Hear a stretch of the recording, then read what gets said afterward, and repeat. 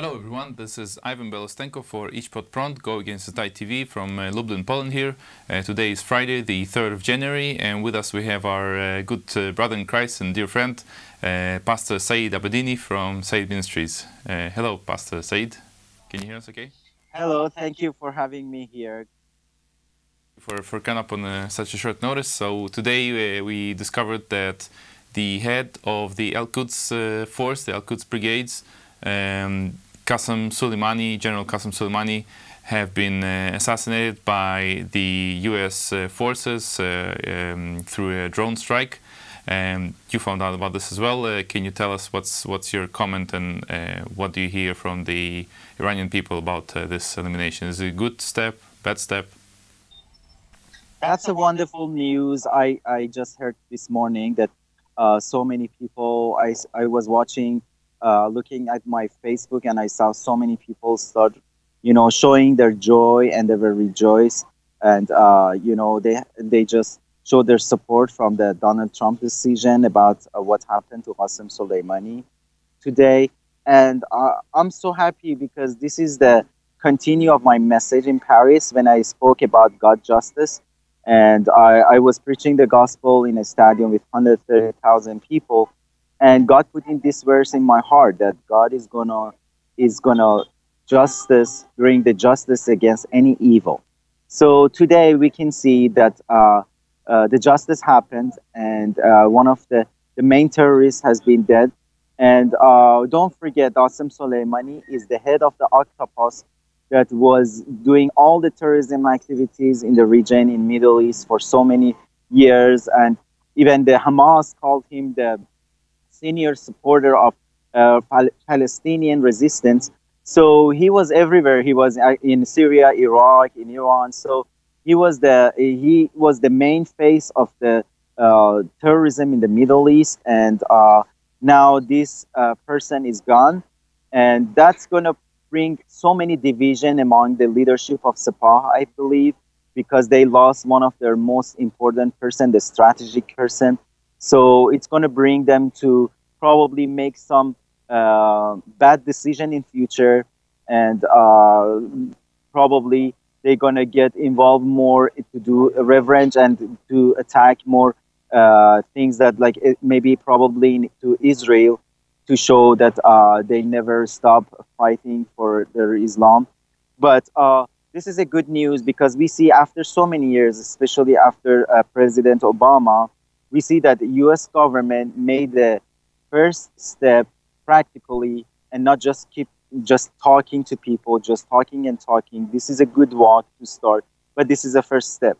So maybe Iran government keep continue to show the leverage, and they want to attack back and targeting probably Israel and other American in the region, and maybe other U.S. embassies. I hope that that's a strong message can be very clear and crystal to a supreme leader of Iran, that he needs to step back and he needs to see all the voices and bloodshed that he made. This month, he killed more than 1,500 people, and he made 1,000 people injured and arrested so many people. So this is a good time that he can see. This time the message is very clear, very strong, and the consequences can come to his home.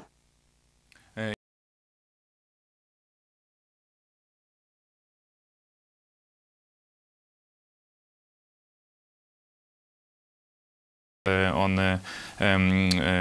Galgalatz today in Israel, saying that there was Ram Ben Barak said that all the terrorist activities were he was involved actively in all the terrorist activities. So it wasn't just like a passive or just somebody who was behind the scenes. He was actively involved in all these terrorist attacks. Can you tell us, Pastor Saeed, about the Iranian Revolutionary Guards, because this brigade is part of them. What are they bad? What did they do during the revolution? How did they come to be? And who are they in general? Can you give us a brief on them? Are you talking about the last 40 years? Yeah, after the revolution.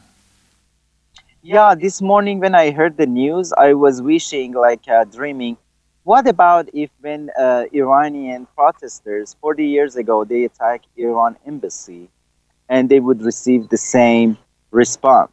So we wouldn't see so many bloodshed, million people killed, and so many war is gonna happen.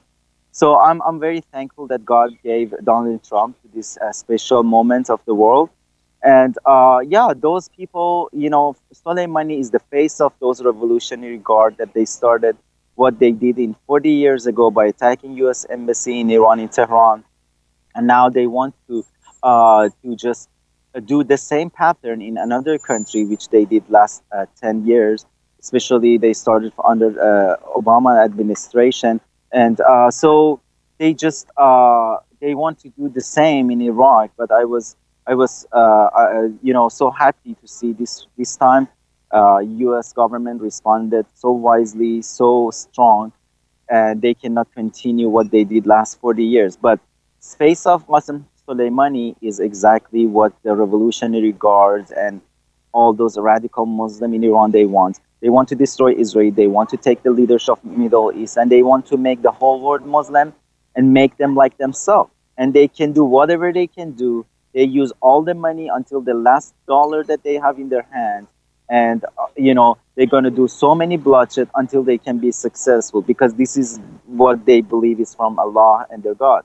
So their message is very clear. Still this morning at the namaz prayer in Friday in Tehran, their leader started attacking on in America and Israel, and he said, we're going to revenge, we're going to do the worst, and this is the end of the he threatened so many Americans in the region and threatened to kill them. So they don't stop what they started. So we need to respond so back as it happened this morning, and to end this darkness of last 40 years in Iran and now in the Middle East. Well, what would you say to people who would say that this assassination is going to provoke more violence? Would it not be better to not do the assassination? Do you think it's going to, you know, provoke more violence response from the Iranian regime? You know, the supreme leader of Iran, Khamenei, has just two choices.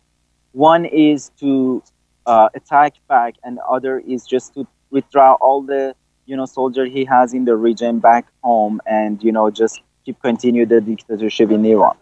I think he was ready for this situation, because I remember a couple months ago he came, and in one of his speech he called Qassem Soleimani martyr for Islam. So they knew that he's going to be killed probably, and they were ready for this situation. So there's the whole scenario. It's not going to be so simple that we killed the face or the head of the octopus and everything is going to be over. No, I think they were ready for this situation, and they're going to respond harder and harsher. But in the other hand, I'm so thankful, and because we have Donald Trump, and Donald Trump is man of his word, what I saw last year. And as you know, that in one of my 5 prophecies for him is the King Cyrus of modern day, and I believe he's going to finish the job he started, and we don't see the situation gets out of control. So I believe that this is a good start. We need to keep continue, and we need to finish the job. So if we don't finish the job, yeah, it's going to get worse. But I think United States has the power, has the right to do that, because those people killed so many Americans. They even killed their own citizen. You know, just last month, 1,500 people has been shot to their head and heart without any warning in the street. So this bloodshed is, we never can forget what they did.